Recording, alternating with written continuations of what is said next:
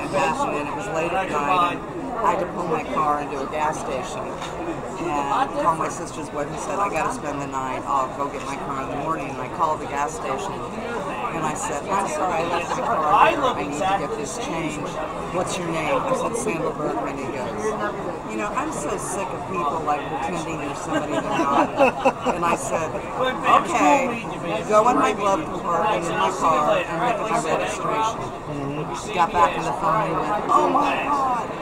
And when I went to his garage, he said, I play Conan, my wife plays you, my son plays Subutai. And it was all these, and I said, well, I lucked out because I got a new tire and my tire fixed for free. Nice. But he was like, I'm so sick of people. Yeah. And I went, no, it really is me. Because people do that. Create Facebooks under celebrities' names and act like they're them. Yeah, they act like they're them. So that's my famous story about that, which was pretty great. It's a small world. You never know who you're going to run into out there. Yeah. Thank you, Thank you David. so